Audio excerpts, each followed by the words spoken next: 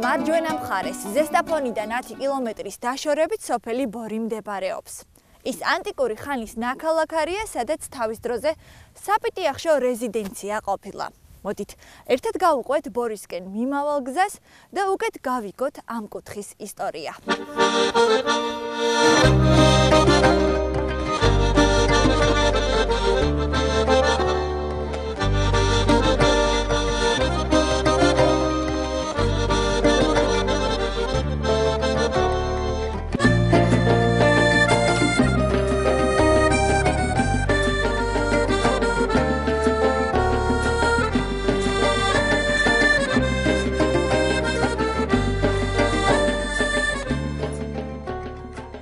სოფელი ბორი ზღვის დონიდან 400 მეტრ სიმაღლეზე მდებარეობს და კიცხის თემს მიეკუთვნება. მას ჩრდილოეთით სოფლები ფუთი და ილემი, აღმოსავლეთით იგორეთი, სამხრეთით კიცხი, დასავლეთით კი ლახუნდარა ესაზღვრება. სოფელი ბორი ხარაგაულის მუნიციპალიტეტში ერთ-ერთი გამორჩეული სოფელია, სადაც დღემდე 198 კომლი ცხოვრობს.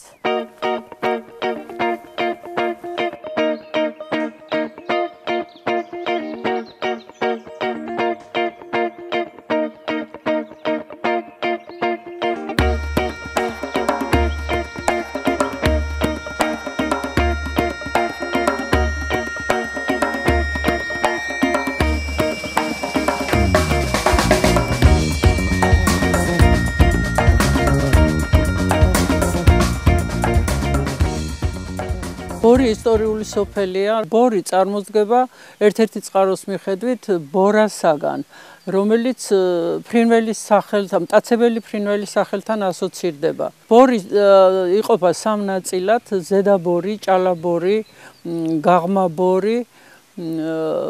ბორში ჩამოედინება მდინარე ნათელაღელე. ბორში დასახლებული არის 18 სხვადასხვა კუთხიდან მოსული გვარი. ესენი არიან პავლაძეები, სხილაძეები, ჭანკვეტაძეები, წიწილაშვილები, კალატოზები, ნიქაბაძეები, ფაიქრიძეები, ბაქრაძეები, მაჭავარიანები. უძველესი გვარი მაჭავარიანებიდან უნდა მოდიოდეს, რადგან ამ მიწების მფლობელები იყვნენ მაჭავარიანები. ბორში გავრცელებული არის ტოპონიმები, უძველესი სახელწოდებები, რომლებიც შემორჩენილია ისევ. არის აკვანა, დიდნიგოზი, წვრილკაკალა, სხილაძეების გორა და უამრავი ტოპონიმი არის. განვითარებული არის მიწათმოქმედება, მევენახეობა, მესიმინდეობა. ამ ბოლო დროს გავრცელდა სასათბურე მეურნეობა, არის მეფუტკრეობა განვითარებული, უფრო მეტად ადამიანები ხელოსნობას მისდევენ. მე 50 წელია ამ სოფელში ვცხოვრობ, ამ სოფლის რძალი ვარ და ისტორიული მესხეთიდან მოვედი აქ. და მომყალბათ ის ისტორიული სიყვარული იმის, რომ ბორიც იყო ისტორიული სოფელი და მივყევი ამ ისტორიას და უამრავი საინტერესო რამ აღმოვაჩინე და ვაგრძელებ ბორში ცხოვრებას. დიდი სიამაყით მიყვარს ძალიან.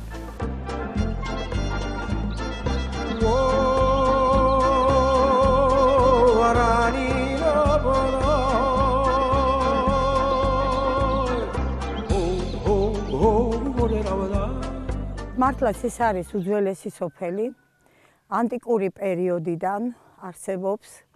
აქ აღმოჩენილი ნივთები არის ძველი წელთაღრიცხვის პირველი საუკუნიდან და უფრო მეტად ახალი წელთაღრიცხვის პირველი მეორე საუკუნეების ეპოქას ეკუთვნის. ეს არის მარგვეთის საერისთავოს ერთ-ერთი ცენტრი, სადაც იყო, როგორც ჩანს, პიტიახშის რეზიდენცია. მიგვანიშნებს იმაზე, რომ აქ ანტიკურ ეპოქაში ყვაოდა დიდი კულტურა, თავისუფლად შეიძლება ითქვას. და ბორის სამაროვანი ამაზე მეტყველებს. აი ჩვენ ვიმყოფებით ზუსტად იმ ადგილას, სადაც აღმოჩნდა ეს სამაროვანი. აღმოჩენა მოხდა 1902-3 წლებში და 1907-9 წლებში. ეს არის არჩილ და ერმალოს პავლაძეების საკარმიდამო ნაკვეთი. მაშინ ესენი იყვნენ ბავშვები, 16-14 წლისანი, დროებით ვალდებული გლეხები იყვნენ სამსონ მაჭავარიანის და მიწის დამუშავებისას ნახეს უამრავი ნივთი. ეს იყო ვერცხლის თასები, პინაკები, ბრინჯაოს ჭურჭელი, უამრავი ოქროს ნივთი, სამაჯურები, საყურეები, უამრავი სამკაული. ბავშვები იყვნენ, დაფრთხენ ცოტა არ იყოს და გაიქცნენ თომა მაჭავარიანთან. თომა მაჭავარიანი იყო სამსონ მაჭავარიანის შვილი და იყო ადვოკატი ქუთაისში. და მას ეს საოცრება იყო, რაც ნახა, რა თქმა უნდა, შეისყიდა ამ ბავშვებისაგან და შემდეგ გადაწყვიტა, რომ წაეღო პეტერბურგის ერმიტაჟში. რა თქმა უნდა, კავკასიის მუზეუმი არსებობდა ჩვენთან, რომლის ბაზაზეც ახლა არის ჯანაშიას სახელობის საქართველოს ისტორიული მუზეუმი და 16 თაყაიშვილმა ეს ყველაფერი გაიგო. ჩამოვიდა ის ბორში და შეეცადა, რომ შეესყიდა თვითონ თომა მაჭავარიანისგან ეს ნივთები, მაგრამ მოგეხსენებათ, რომ კავკასიის მუზეუმი იყო ღარიბი ძალიან, თომა მაჭავარიანი ფიქრობდა, რომ ერმიტაჟში მეც გადაუხდიდნენ და ასე გადაწყდა ამ საგანძურის ბედი. სამწუხაროდ არ მიგვიწვდება ხელი ამ კოლექციაზე ჩვენ ახლა სამუზეუმო კანონი ესეთია, რომ იქიდან დაბრუნება შეუძლებელია, მაგრამ რომ არა გვაქვს ფერადი ფოტოები თანამედროვე, არა გვაქვს ჩანახატები, ტაბულები, მხოლოდ და მხოლოდ რაც აღწერა პრიდიკმა და ის შავთეთრი ფოტოები, რაც მის წიგნში არის, რომელიც 1914 წელს დაიბეჭდა, აი ის გვაქვს, ეს არის და ეს. აქ აღმოჩნდა ვერცხლის ავეჯის ფეხის გარსაკრავები, მსგავსი აღმოჩნდა მცხეთაშიც. ძალიან მსგავსია მცხეთის ბერსუმა პიტიახშის და ამის სამარხები. პიტიახში იგივე ერისთავს ნიშნავს და გარკვეული დიდი უფლებებით იყო ეტყობა აღჭურვილი, ბუზმით კეთილი პიტიახში სული მარადი, აი ამ სამეფოში და საერთოდ არის მიჩნეული, რომ მარგვეთის საერისთავოს ცენტრი შორაპანია, მაგრამ არსებობს ვერსია, რომ შეიძლება ერთ-ერთი რეზიდენცია აქაც იყო.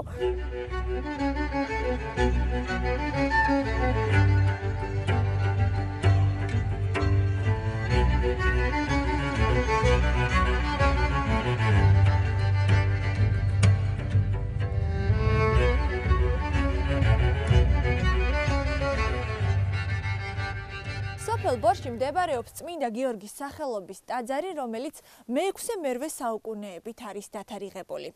ერთნავიანი ბაზილიკა კლდის ქვითა და კირისგან არის ნაშენი. კომუნისტების პერიოდში ეს ტაძარი დაიკეტა და აქ არსებული ხატები და საეკლესიო ნივთები მოსახლეობამ გადამალა. კომუნისტური რეჟიმის დასრულების შემდეგ აქ არსებული სიწმინდეები მოსახლეობამ ისევ ეკლესიას დაუბრუნა.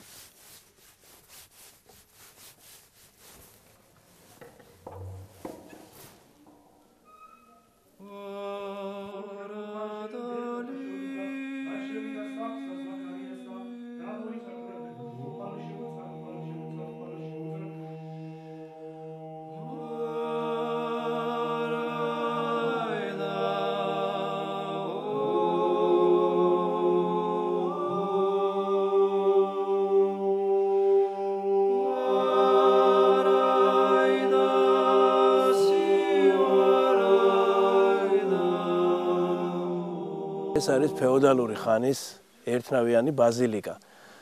ისტორიულ წყაროებში მოხსენიებულია მე-6-მე საუკუნის. წირვალოც აღევლინებოდა 30-იან წლებამდე. ორ ტაძარში წირავდა ერთ და იგივე მღვდელი, ვინმე გორგაძე, ბასილ გორგაძე. კომუნისტების პერიოდში მე დაინგრა ტაძარი და განადგურებული იყო. დაახლოებით 2015 წლიდან 10-15 წლიდან დავიწყეთ გასუფთავება სოფლის ახალგაზრდობის ინიციატივით. ფერაძეები არიან ძმები ალექსანდრე და მისი ძმის თაოსნობით მთელი ახალგაზრდობა აკაურები თუ ჩამოსულები ზაფხულის პერიოდში აღადგენდნენ ამ ტაძარს. აქ გადადღესეობით არის ასეთ მდგომარეობაში. სურვილი გვაქვს, რომ წირვალოცები ჩატარდეს თითქმის ყოველ კვირას მაინც. კომუნისტების პერიოდში, დანგრევის პერიოდში ყველაფერი განადგურდა, ინვენტარი თუ რამე იყო საეკლესიო, 2 ხატი არის შემორჩენილი ძველი დროიდან, რომელიც დაბრუნდა ორმა ოჯახმა ბიძაშვილებმა მოიპარეს ეს მაცხოვრის დამალეს და ჩუმად მაცხოვრის ორი ხატია, ორივე მაცხოვრის ხატია, გადაიტანეს სამსონ ბაქრაძე იყო ერთი და მეორე გრიშა ბაქრაძე. და აღდგენის შემდეგ რომ აღვადგინეთ ტაძარი, დაუბრუნდა ტაძარს ეს სიწმინდეები. ეს არის უძველესი საპიტიახშოს იყო აქ აი ესე გადმოცემით ვიცით ძველებისგან და ისტორიულად გათხრებია ნაწარმოები აქ და მე ნამყოფი ვარ თვითონ ლენინგრადში, სადაც არის 333 ოთახია კლდეეთისა და ბორის ნამარხები, სადაც არის. ამ ერთ ოთახშია მოთავსებული. ძალიან დიდი სიმდიდრეებია წასული რუსეთში და ერმიტაჟში ჩვენი სოფლიდან.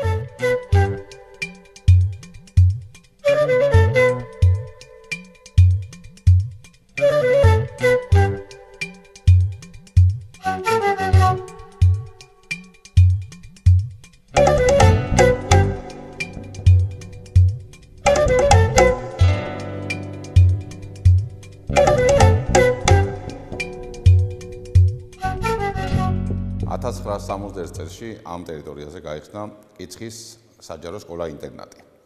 შემდეგ გარკვეული წლების განმავლობაში 3-4 წლის განმავლობაში 9 კლასი იყო, შემდეგ გადაკეთა საშუალო სკოლად და 2005 წლამდე არსებობდა ისე როგორც კიცხის სკოლა-ინტერნატი, რომელიც ემსახურებოდა ობოლდან ზრუნვას მოკლებულ ბავშვებს.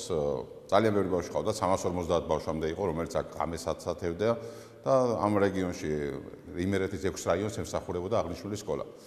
მე პირადად დავინიშნე ამ სკოლაში 2005 წელს და 2006 წელს კიცხის სკოლა-ინტერნატი ჩამოყალიბდა როგორც ბორის საჯარო სკოლა-პანსიონი. ამდენი ხნის განმავლობაში ფაქტიურად 2019 წელია უკვე 15 წელიწადია ვარსებობთ.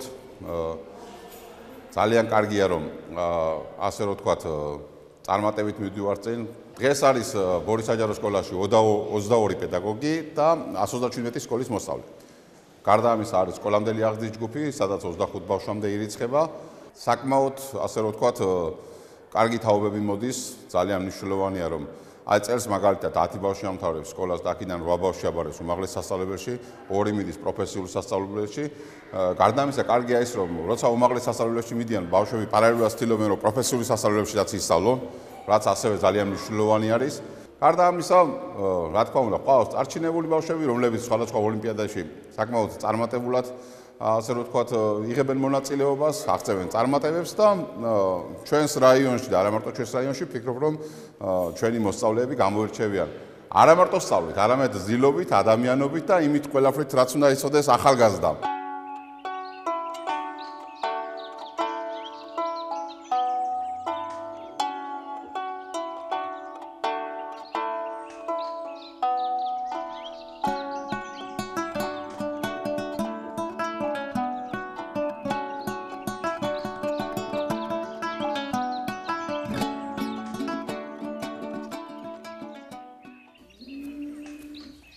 გამარჯობათ. როგორ ახართ? არა გვიშავს, კარგად, თქვენ როგორ ვწანდები? გაიხარეთ, მეც არ ამიშავს. კარგად გამყოფოს მეცმა ორასტელიცას დედიკო ერთი დღე დაგაკლოს მამა უფალმა. გაიხარეთ, დაგინახეთ და მოვედი. დავინახე რა ქსოვდით. რას ქსოვთ? პატარა წინდებს უქსოვ კაცო გოგოს. გოგოს წინდებს ქსოვთ ესე იგი. გოგოს უნარიას კაი ხო? რამდენი ხანია რაც ქსოვთ? მე? დავიჟე და 88 წლის ვარ და რამდენი ხანი იქნება? ახლა ვეღარ ხედავ კარგად, მაგრამ მაინც არ მეშობია რა ქნათ ბავშვებმა. ახლა ბაღში დადიან კაცო და ცივად მაინც და დილილობით კი. რამდენი შვილი გყავთ? შვილი 14. შვილი. შვილთა შვილი და შვილთა შვილის შვილი 4. ქუთაისში მყავდან სულ ყველა ისინი. ესენი აქეთ ზოგი ზესტაფონში ცხოვრობს მადერ, ზოგი აქანა ცხოვრობს, ზოგი ფარცხანაღანებში. მოკლედ მდიდარი ქალბატონი ბრძანდები. ძალიან, სულ ჯამთელი ვარ დედა. მოგვიყევი, აბა რამდენი წლის გათხოვდი და როგორია თქვენთან იმერეთში აი ეს დაქორწინების ტრადიციები? დაქორწინების ტრადიციები, დედიკო ახლა დიდი ქორწილი კარგად ამიხდია, მაგრამ რაც გავთხოვდი, მაინც სოფლის ქალი უნდოდა და სოფელში გავთხოვდი, აგერ მევედი. ქალაქში ბევრი მერიგებოდა, მაგრამ რატო გათხოვდი? გათხოვდით სოფელში თუ რატო გათხოვდი და არქაჯა ვიყავი თავიდან სულ შრომელი ოჯახი მინდოდა საკარი მინდოდა ყველაფერი არ მაკლია მე არც მიწის მუშაობა მაკლია არც ბარვა მაკლია არც სიმინდის მოყვანა მაკლია და არც ვენახის გასვლა და არაფერი რამდენი წლის გათხოვდით რამდენი წლის გავთხოვდი და 16-ის ვიყავ რო გავთხოვდი და როგორ გათხოვდი მაჭანკლობით გათხოვდი მაჭანკლობით იყო შვილო აპა დამინახა მე ჩემ აქმარმა და აღარ მომეშვა და ხო იცი მოტაცებები დეგენი რო არის ახლა ასეთნაირად ვიყავი რო იცოდა იმან ჩემი მდგომარეობა და ჩემი ამბავი შვილო და ჩემი რაცხას მაკეთებელი ვიყავი და რაცხა ვიყავი ამან უფრო მეტად დაინტერესა რომ ოჯახში გავამადგებაო თქვენი შვილები როგორ გათხოვდნენ გარიგებით თუ ახლა უკვე გარიგებით ისინი გარიგებით არა დედა გარიგებით ასე მოტაცებით იყო ისინი იმიტომ ძალიან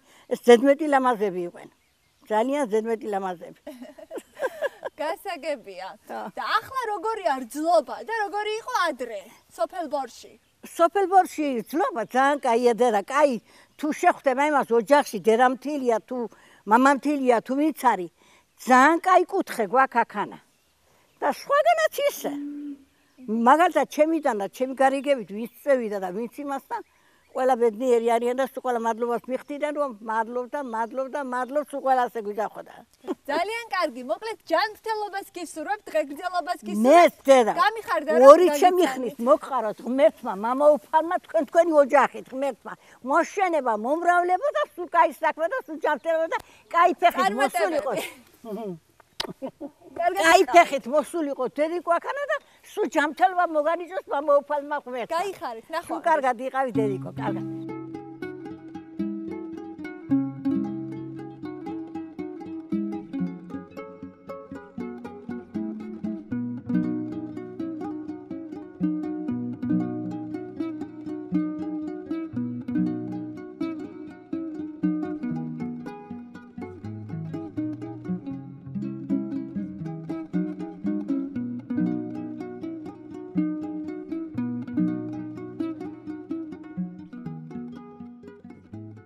ოცდაშვიდი წლის ნიკუშა ფაიქრიძე სოფელბორში დამწყები პოეტია. პროფესიით მსახიობმა ლექსების წერა 2 წლის წინ დაიწყო და უკვე 2 კრებულის ავტორია. საკუთარ სოფელზე შეყვარებული ახალგაზრდა პოეტი ამჟამად მესამე კრებულზე მუშაობს. გამარჯობა ნიკუშა. მოგესალმებით. შეიძლება რომ ამოვიდე? კი, როგორ არა, მოგძანთ. სალამი. როგორ ხარ? კარგად, თქვენ როგორ გიკითხოთ? ძალიან კარგად, მადლობა. ძალიან კარგი. რა შევები აბა? როგორ ხედავ? არა. შემოქმედებით წვაში ხარ? კი, მუზეები გვწყალობენ და რაღაცნაირად სულ ბედნიერი ვარ ხოლმე მაგ მხრივ, რომ რაღაც დასაწერი, რაღაცაზე ფიქრის ამბავი სულ გვაქვს ხოლმე. თან ესეთ გარემოში, ესეთ სოფელში. ეგ უნდა მეთქვა, რომ ასეთ მშვენიერ სოფელში როცა იქნები ადამიანი, შეუძლებელია რაიმეს დაწერა არ მოგინდეს. კი, რა თქმა უნდა. თან ხო ჩვენ ყველანი ბავშვობიდან მოვდივართ და მთელი ჩემი ბავშვობა აქ გავატარე. აქედან დაიწყო ყველაფერი, პირველი ნაბიჯები, პირველი შეგრძნებები. საერთოდ პირველი გაკვეთილი ცხოვრების მივიღე აქ. ამ ადამიანებთან, ვინც აქ ცხოვრობს, ამ გარემოში და ამიტომ აქ ძალიან ბევრი ისეთი მომენტი მაქვს ხოლმე, რომელზეც სულ ფიქრობ, სულ რაღაცნაირად განცდებში ვარ და მე მინდა არ მინდა ამის ლექსებში ასახვა ხდება ხოლმე. რა საკვირველია. როგორც ვიცი, პროფესიით მსახიობი ხარ. კი ბატონო, ეგრეა. რამდენი წელია რაც სამსახიობო კარიერას ეწევი სად? ეხლა ამჟამად ვარ მოზარდ მაყურებელთა თეატრში უკვე 5 წელია. რაღაცნაირად მადლობა ღმერთს, რომ 17 სპექტაკლია ეხლა ჩემს რეპერტუარში, აქედან 9 არის მთავარი როლი. ერთ-ერთი წამყვანი მსახიობი ვარ, ნუ ყოველ შემთხვევაში ესე ითვლება. როგორ მიხარია? კი, მოგზაურობთ ძალიან ბევრს, გვაქვს უამრავი გასტროლი, როგორც შიდა საქართველოს მასშტაბით, ასევე ქვეყნის გარეთ. ლექსების წერა დაიწყე დაახლოებით 2 წლის წინ, როგორც ვიცი, გამოიცი კრებული, ხო? როდის გადაწყვიტე, რომ გინდოდა წერა და პირველი ლექსი თუ გახსოვს, რაზე დაწერე? პირველი ლექსი, როგორც ესეთი, ჩემს ფსიქიკაში როცა გავიაზრე რომ ეს უკვე ლექსი იყო, ეს მოხდა უკვე ცოტა მოგვიანებით, რადგან უკვე გამოცემული იყო პირველი კრებული და მქონდა უკვე ჩატარებული რაღაც 2 თუ 3 პოეზიის საღამო და უცებ ერთ-ერთი ლექსი დაიწერა ბაბუა ჩემზე და უცებ მივხვდი რომ ჩემი ძალიან ახლობელი ადამიანი შემოვიდა ჩემს პოეზიაში. და ზუსტად აი ამ ლექსმა მე დამაფიქრა იმაზე რომ უფრო გაცილებით მეტი სერიოზულობით უნდა მოვკიდებოდი ამ საქმეს.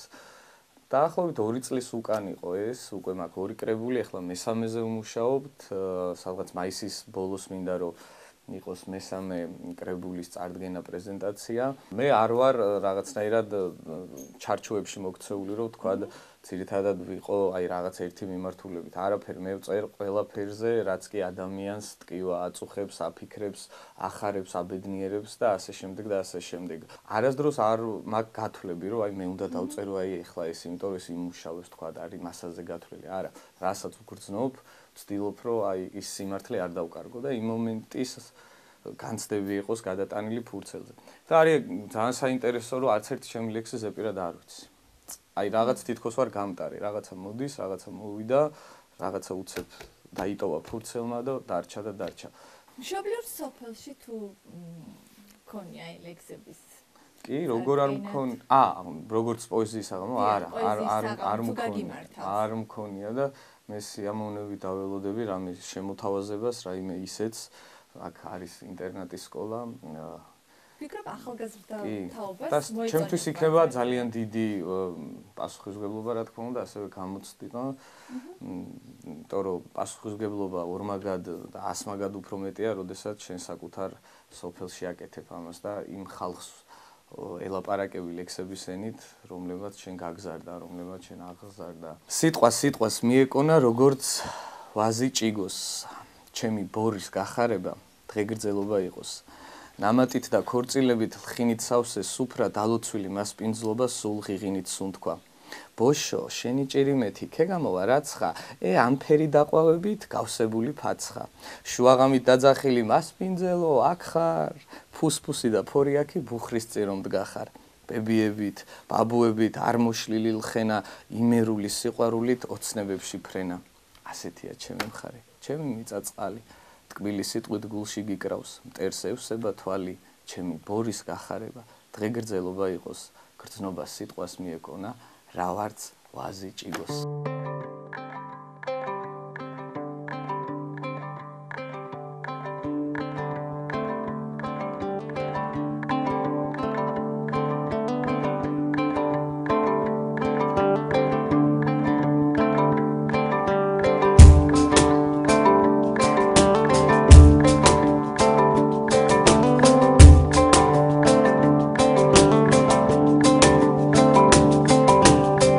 საფერავი ხიხვი მწვანე ოცხანური საფერე ავასირხვა კაპისტონი ჩხავერი და კაბერნი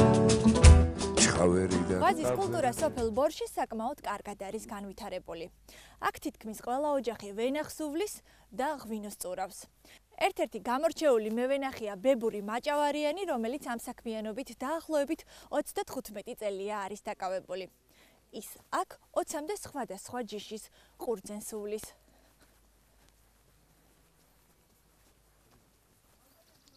გამარჯობათ. დაგიმარჯოთ. როგორ ძანდებით? იცოცხლეთ როგორ? გაიხარეთ არა, მიშავს ვათვალიერებ თქვენს ულამაზეს სოფელს და კეთილი მოკლედ გავიგე მევენახეობა ძალიან კარგად არის განვითარებული სოფელ ბორში. კი, სოვარდოიდან. მირჩიეს რომ ერთ-ერთი გამოცდილი მევენახეობა. ერთ-ერთი საუკეთესო ზონა არის ხარაგაულის რაიონში და საქართველოშია ჩვენი ზონა. ბორი ეწრის ზონა, სადაც მზადდება საუკეთესო შეშებადი მასალები. და ბატონი ბებური არის კარგი მევენახეო, ასე მითხრეს. ნუ რა ვიცი, ვცდილობთ. როგორც ვიცი 35 წლის წინ დაიწყეთ ეს საქმიანობა.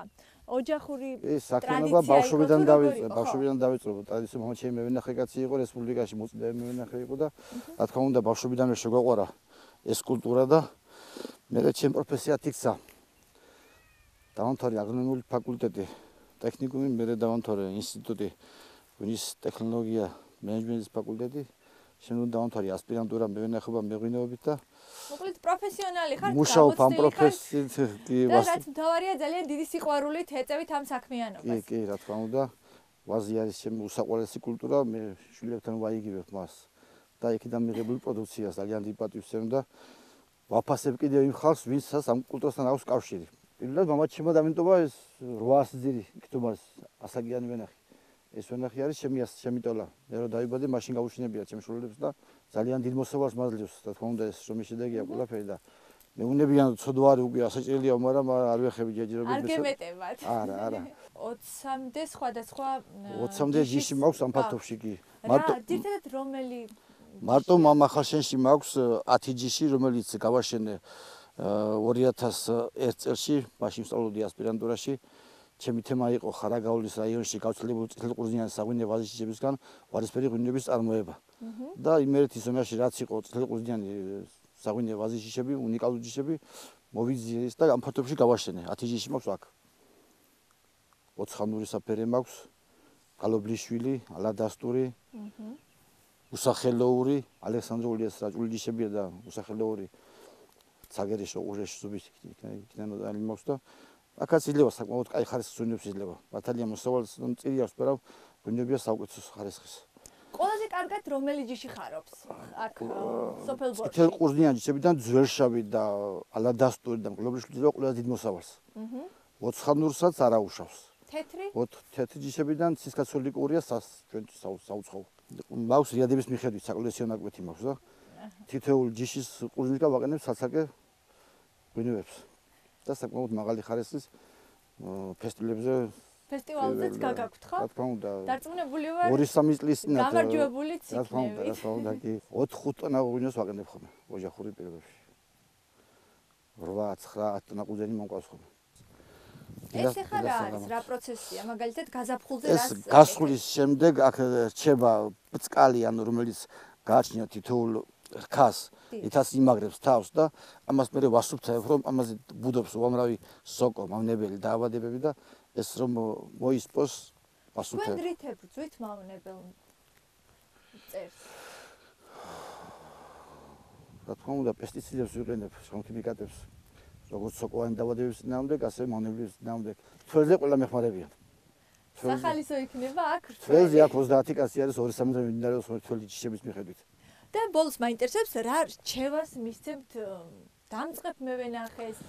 ახლა შემოვიდა მოდაში თხილის გაშენება, რატომღაც გონიათ ხალხს რომ ეს კულტურა ისე მოდის მოლის გარეშე და ეს არ არის სწორი აზრი. საკმაოდ შემატევადია თხილის. შემოვიდა კიდე მოდაში ნიგზის გაშენება, მაგრამ ვერც ერთი კულტურა ვერ შეედება ვას. მართალია შემატევადია, მაგრამ რადგან შემატევადია, იმდენად მომგებიანი არის. რაც არ უნდა გაფუჭდეს ქვეყანაში საქმე, ყოველთვის ფასი ექნება ყურძნისა და მის მიერ მიღებული პროდუქცია.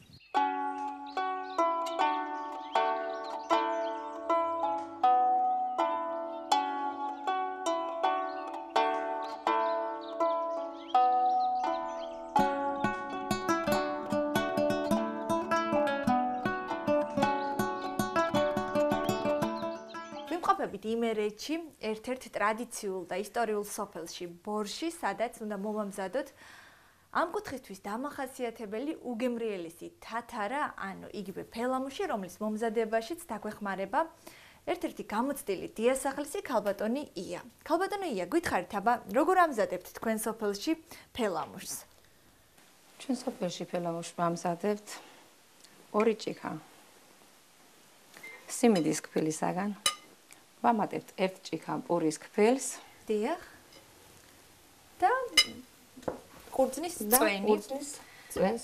ბადაგი. ავიღებთ ბადაგს, რომელსაც ალბათ მთელი წლის განმავლობაში ინახავთ. კი, მთელი წლის განმავლობაში ვინახავთ და ყოფნის დღესასწაულებზე. მოდით დავიწყოთ მომზადება. ვწურავთ. უნდა დავწუროთ. დავწურავთ ტკბილს. ბადაგი.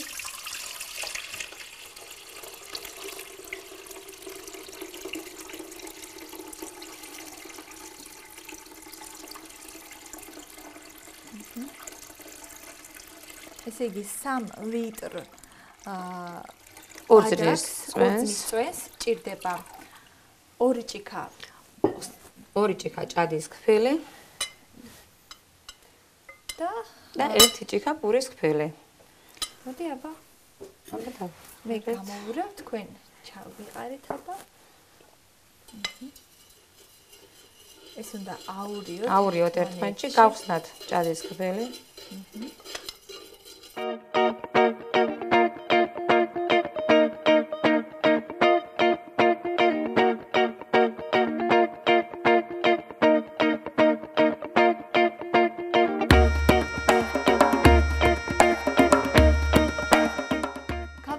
გარდა ფელამუშისა, რისი გაკეთება გიყვართ ხოლმე ოჯახში? იმერეთში რა არის პოპულარული? ხაჭაპური კი.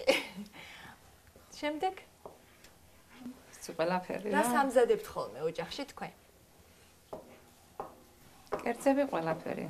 ფელამუში უკვე მზად არის და დროა დავამატოთ შაქარი, გემოვნებით დავატკბოთ და ვაჩვენოთ ჩვენს მაყურებელს ჩვენი ნახელავი, სახელდახელოდ მომზადებული ფელამუში. მგონი საკმარისია.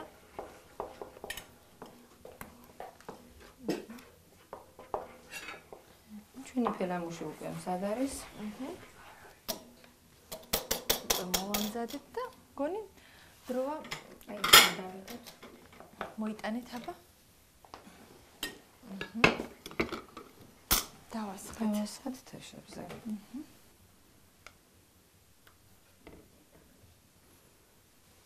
როგორი კარგი სურნელია. ასე გამოიყურება უგემრიელესი ფელამუში, რომელიც ჩვენ იმერეთში მოვამზადეთ, ასე რომ თუ თქვენ მოგინდებათ ამ ტკბილეულის დაგემოვნება, აუცილებლად უნდა მოხვიდეთ სოფელ ბორში და ქალბატონი ია აუცილებლად გიმასპინძლებთ.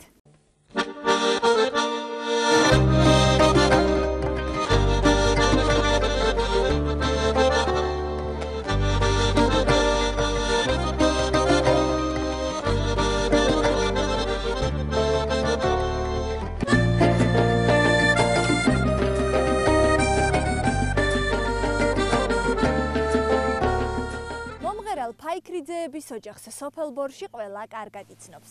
ისინი თვითნასწავლი მუსიკოსები არიან. მომღერალ ძმებს შორის ყველაზე უფროსი 87-ის, ყველაზე უმცროსი კი 80 წლისაა. ასაკის მიუხედავად, ისინი ერთად შეკრებას მაინც ახერხებენ და საყვარელ სოფელს უმღერიან. გამარჯობათ! როგორ ბრძანდებით? არა გუშავს ვართ ხნეობის პირველზე. მიხარია რომ კარგად გამოიყურებით და ასე ერთად ხართ შეკრებილი. ხნეობა ცოტა ძნელი ყოფილა, ძნელი. კი, მაგრამ ყველა ასაკს აღარ გვაქვს ისეთი ხმა ახალგაზრდებს ხეროით. არა უშავს, მთავარია რომ ერთად ვართ და შეგვისრულებთ დღეს ძალიან ლამაზ სიმღერას. მაგრამ სანამ გვიმღეროდეთ, გითხარით აბა, როდის დაიწყეთ სიმღერა, როგორც ვიცი თვითნასწავლი მუსიკოსები ხართ? ჩვენი ისტორია დიდია ბატონო, ბავშვობიდან, პატარაობიდან ხეროით ჩვენ. მე ახლა წიგნა ისი ბლოკნოტი აი დიდი დროული. გავატანეთ ჩემს მიშვილიშვილს. 113-მა რომ ღეროდენ 60-იანი 55 წელში 70-იან 80-იან წლებში 113 სიმღერა. სათაურში როგორც მეტყვი სულას ვიმღერებ, იმიტომ ახლა ხნეობას მაინც თავისი ის მოაქვს, მაგრამ ხმა არ არის დიდი ხანი ეს 1-6 წელს დაიკარგა ხმა თვითონ გაბოხდა. ალბათ სიბერის ბრალია თუ ისი ბრალია არის. როგორც ვიცი, მაგრამ ამაყობ ჩემი ძმებით რომ ყველამ თუ მე ყველაზე უფროსი ვარ, ჩემზე უკეთესად ასრულებენ სიმღერას ასრულებენ, მაგრამ ამათაც ხნეობა 80 წელს გადატანებული ხალხი. მაინც რადახას ვახერხებთ ხოლმე სტუმრები რომ მოგვივა და რა ვიცი, მე ასე მგონია. მე თქვენ ჯანმრთელობას გისურვებთ პირველ რიგში და ახლა გითხარით რას გვიმღერებთ? თებროლეს შევასრულებთ სიმღერას, ველებური სიმღერა. სიამოვნებით მოგისმენთ, აბა დავიწყეთ. მოუცილოთ ავთანით ფაიქრიძეს. თებროლები სალდედა თებროლები სალდედა ყოხრა ქალოგენასვალე ხევ თებროლე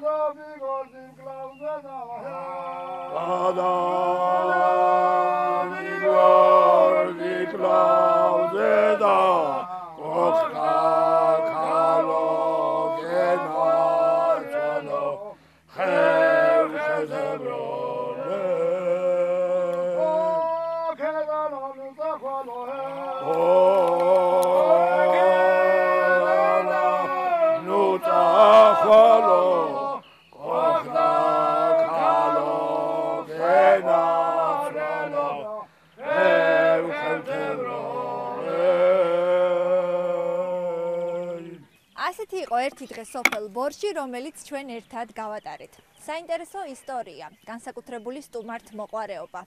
მოკლედ თუ თქვენ ზემო იმერეთში მოხვდებით, ეს სოფელი თქვენს მოლოდინშია.